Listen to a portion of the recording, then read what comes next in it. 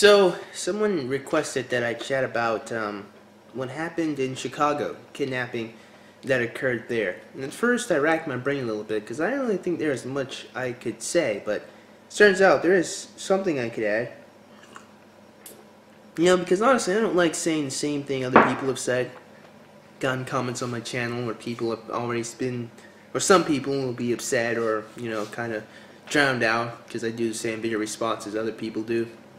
So lately I've been trying to avoid doing that so no one can be upset with me repeating the same advice or doing the same videos other individuals have done. And I do feel the same way about specific subject matters as well. I try to be original here.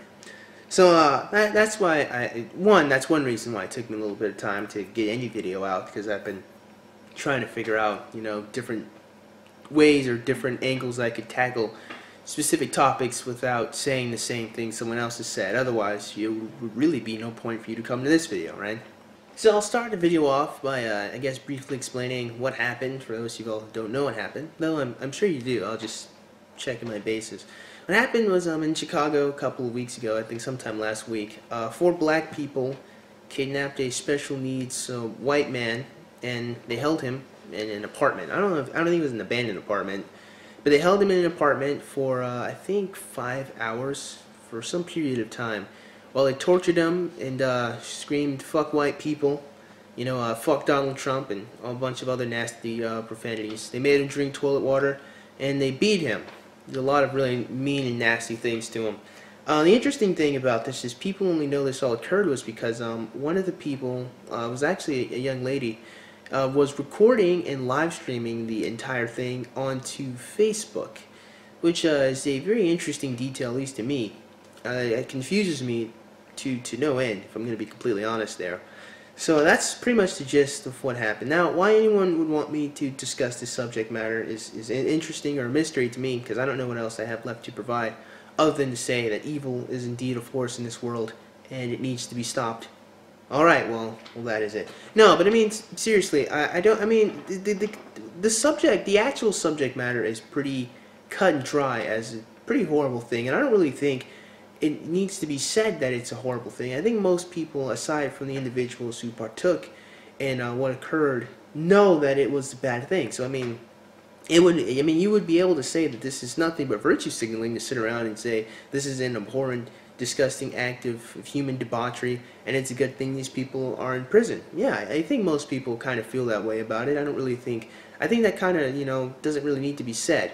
So what does need to be discussed? Why is this a big kerfluffle, and why are people talking about it a bunch? I'll tell you exactly why. Because you have two sides. You have two sides from what I've seen. You've got the side where a bunch of people have dubbed this the Black Lives Matter kidnapping, where they blame the kidnapping on the organization Black Lives Matter, or apparently they believe that there's some association with what happened here and BLM. And from what I've seen, from what I've gathered, I do not know if there is any connection between these 4 black people who kidnapped this man and Black Lives Matter. I haven't seen any concrete connection. I haven't seen any connection that these people worked in any organization related to Black Lives Matter. That these people picked this man up from a Black Lives Matter meeting or some Black Lives Matter trap. I don't know. I haven't seen any connection.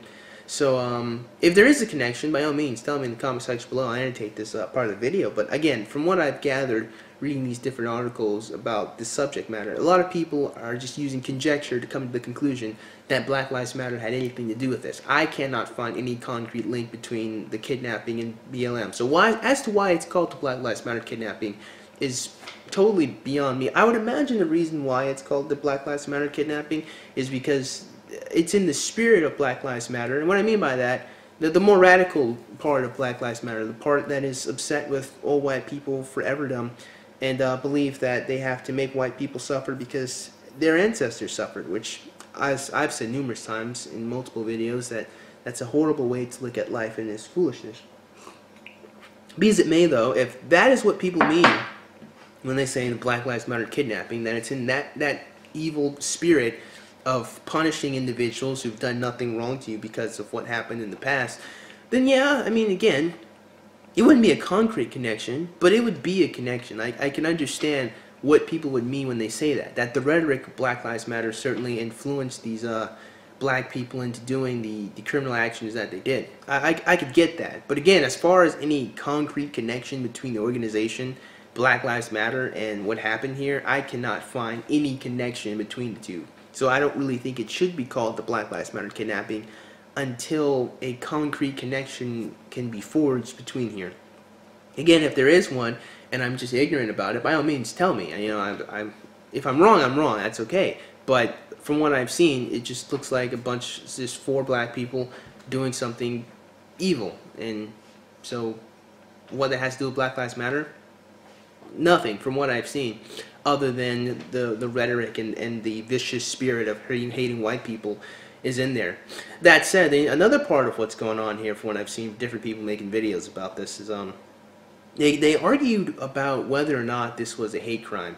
And I am of two minds when it comes to this subject matter. I am of mind number one, obviously, by any definition of the word hate crime, it is a hate crime, and no real conversation or discussion needs to be had on this. I mean, how many times do you talk to people about whether water is wet? Do you really have a long-standing conversation with most adults about the consistency of water? No, you don't. So as to why there needs to be any video explaining as to how this crime here is a hate crime is beyond me. I guess a lot of people would want to discuss and talk about how racism is power plus prejudice and all that bullshit, but that's all it is. It's bullshit. Racism is a very simple, concrete. It's very simple. It's very simple. There's no real complexity to racism, and that's you believe one race is more superior than the other, and that by that token you believe one race or many races are inferior to another. It's that simple of a concept. All of this, there's a bunch of fluff that goes around. A lot of people even confuse the hatred of one race as racism, which I think a different word would need to be created there, because on a technicality, hating another thing does not mean you think it's inferior or superior. It means you don't like it. It means you have an intense dislike of it. You can hate something and still respect what it's done. You know, so again, even if someone hates another race, that would not be racism as understood, at least as the word should be understood, as an ideology that believes one race is superior than the other. A lot of people get the word wrong. A lot of people use the term racist, even now, just as, you know, you said something about a race I didn't like, not you said that one race was inferior or superior. That's, again, that's what the word means. So that being said, you know, I've seen people. That's one thing that's been irking me for a while, the fact that people aren't using the word correctly. Because, and the ultimate problem of not using a word correctly is you end up confusing individuals and making them think in one particular way that they shouldn't. And they end up getting the wrong information. Again, you know, if someone said something you didn't like and you called it racist, then people I think expressing an opinion is racism. And that's clearly been seen consistently, you know, especially with what happened with the election between Donald Trump. A lot of people call Donald Trump a racist, and by that, the people who were supporting him racist because they didn't like what he had to say about some illegal immigrants. Again, you know, he wasn't saying that these people are inferior. He wasn't saying these people are even better or superior. What he was saying was these people have done bad things or doing horrible things, and they shouldn't come into our country legally. There's nothing racist about that. I mean, if there were a bunch of Nubians who were doing the same exact thing as these Mexican drug cartels, I would imagine Donald Trump would have said something similar about them. So again, I think that, I guess that's my first mind. I mean, whether or not it's a hate crime, I mean, it's clear that it is. You know, obviously a hate crime by any definition of the word. However, in terms of racism, people aren't using that word correctly, which I guess I could expand upon in another video sometime in the future. But again, I guess to specifically focus on this topic, is it a hate crime? Yeah, I don't understand why there's even a conversation being had about it. There are a couple of news I know a lot of people did video responses to this one woman who worked on the Democratic National Convention.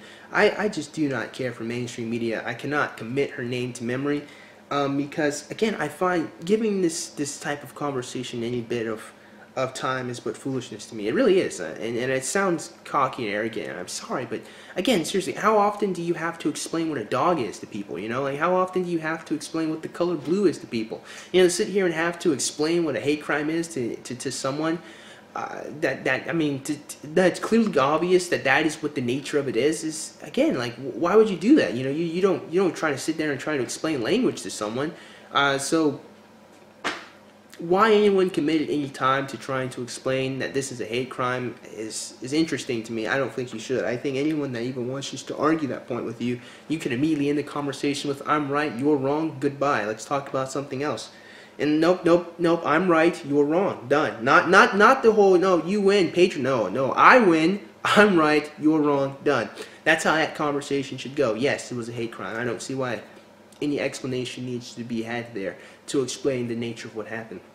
Be as it may, though, that leads me to my second thought. I mean, I don't really see what difference it makes whether it was a hate crime or not. I mean, considering the fact that someone was wronged, I mean, whether they did it, I mean, one comment I always think is absolutely hilarious when people talk about hate crimes is this: you don't commit crimes against people you like. I mean, like, oh, really? I mean, you may not care too much. I mean, a criminal might not think much about you. They may not hate you, but they certainly don't like you. So, I mean, calling it a hate crime, I mean, you know, what does it really do to the nature of what happened? I mean, it may change the context of what happened. I mean, say a gay person was beaten and you call it a hate crime because they were gay. Well, they were still, whether or not you call it a hate crime or not, the person was still beaten. I mean, the person was still physically assaulted. So what difference really does it make in the grander scheme? All it does is change the context. All it does is it just makes people think that the world is worse than what it really is. And the world is worse. It's pretty bad as it is, as it stands, you know. But having hate crimes and pushing this propaganda that this is a widescreen notion, that most people feel this particular way about a certain thing, only does nothing but continues, the cycle continues to go. And I'll get into that in just a second. But to wrap my thoughts up about hate crimes, I mean, again, hate crimes have always been an interesting thing to me. I mean, painting a swastika on like someone's garage is like a hate crime. But I mean, like, really, what does it really do? I mean, I don't really see what's the point of labeling things a hate crime. I mean, the person doesn't like you. That's why they committed a crime against you. That's kind of par for the course there.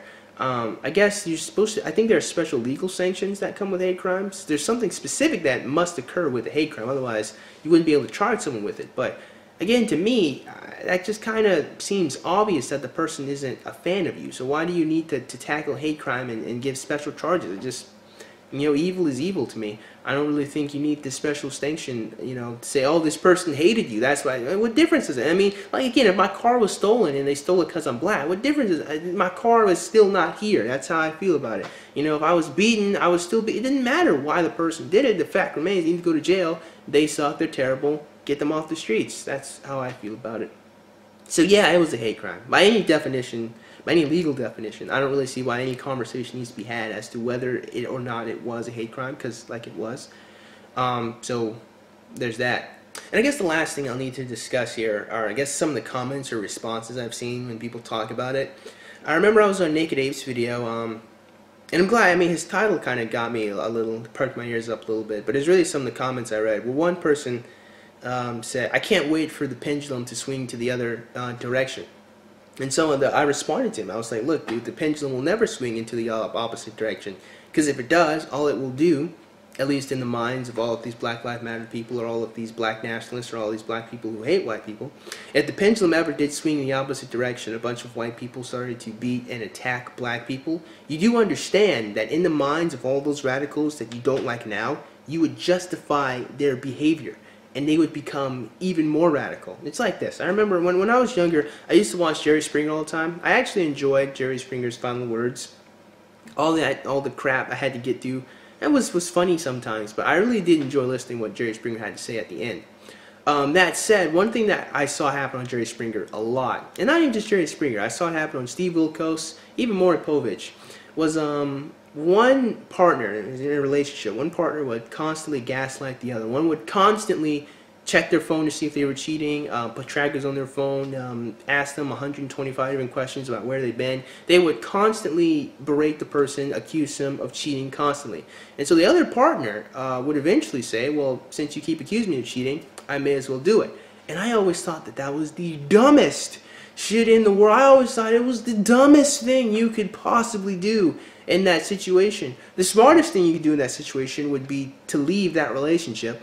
That would, just saying. But the dumbest thing to do would be to stay in that relationship and then actually cheat on your partner. The reason why was because I realized in the other person's mind, it justified every single action they took. It doesn't matter how crazy it was, them following you around, them tracking your text messages, them listening to your content. It doesn't matter. If you cheat, you've justified them. And I would imagine that in a twisted sort of way, that is exactly what these people wanted. And I know for a fact when it comes to these different black people, or Black Lives Matter, the radical form of Black Lives Matter, I know for a fact that they are trying to gaslight white people. They are trying to create the adversary they want to fight. And they are being successful at it. But I'm here to say, do not let them be successful at it. Because all you're going to do is just embolden them and try to make, and they're just going to try even harder. That's what they want. These people want to create an antagonist to fight.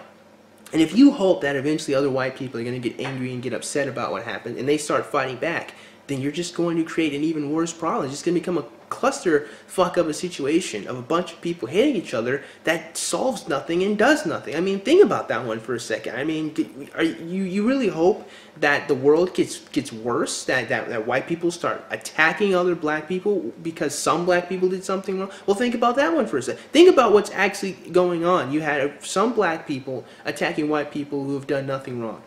And that's horrible in itself.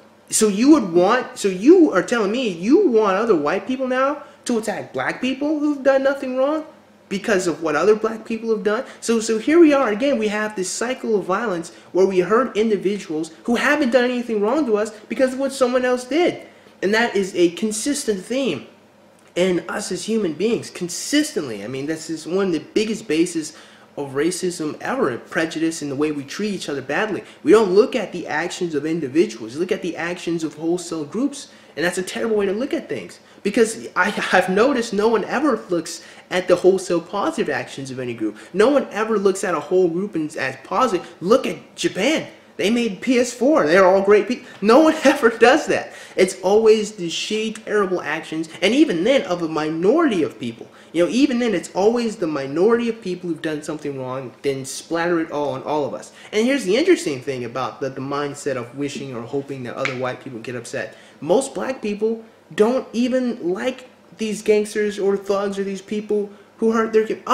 Guess what? Guess what, white people? Most black people agree with you that this is a terrible, horrible thing. So you wanting to hurt those black people just hurt you in the end. They already agree with you. They already don't like them. They already want them to go to jail. So why would you want to make the problem worse? You know, it's that type of mindset that I see get fostered. And again, that's the point. That's what a lot of these gaslighters want. They want you to be angry.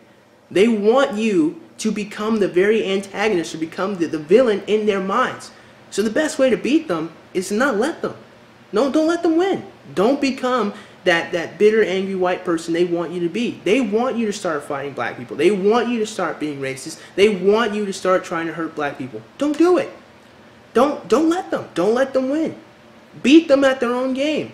That's the whole point of them pushing all of this mind. That's the same thing with the mainstream media. I mean, part of the blame, part of the problem here was the mainstream media that pumped all the different racist, anti-Trump messages, said a whole bunch of nasty things about white men and all of them, and even white women. When they found out a bunch of white women voted for Trump, that was funny. But they are also part of the reason, part of the cause of what created this clusterfuck of a situation. So don't let them win. Don't let the pendulum fall in the other direction. Beat them at their own game. These people are gaslighting you on purpose. Don't let them win.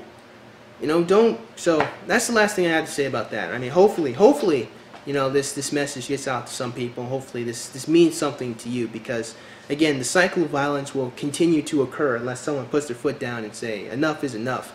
You know, I'm done. You know, again, it's nothing but virtue signaling to sit here and say this was a horrible, tragic. Of course it was. I mean, that kind of doesn't really need to be said. It was an evil thing. And that said, I mean, we have to consider there are a couple of good things that happened here. For one, the 4 perpetrators were caught. Great. You know, they're not at large. And the special needs man is back at his home. He's with his family again. You know, so I mean, justice was served and will be served here. So those are actually good things. One thing that will forever confuse the shit out of me, though, I will not lie, is the fact that these people decided to record their actions and then upload it on the Facebook. I mean, I'm going to be a 45-year-old man thinking back after this, and I'm just going to be like, why? What the fuck were they? Why? They must have wanted to go to jail. Like seriously, I think you know, a part of me thinks that those 4 black people, I think they wanted to go to jail. I don't understand why they would obviously commit a crime and then upload it onto Facebook for millions of people to. I don't know. I think they wanted to go to jail. So I think we've given them what they asked for. But on a serious notion, though, I mean, if you're a white person, don't become racist. Don't let this, you know, purge your view of other individuals, because that's what they want. They want to create antagonists to fight against. They want a problem. They want to rage against the machine. Don't let them.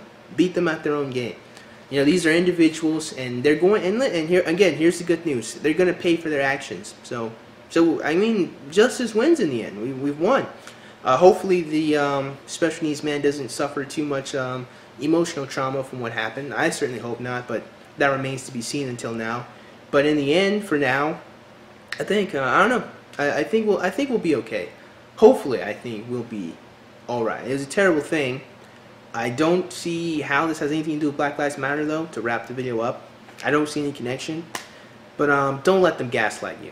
Beat them at their own game. So with that being said, man, I certainly hope you guys enjoyed today's video. And if you did, man, go ahead and click the like button. Yeah, shoot, go ahead and click that subscribe button. Comment in the comment box below. And as always, you guys have yourselves a great day. I'll see you cool cats soon. Adios.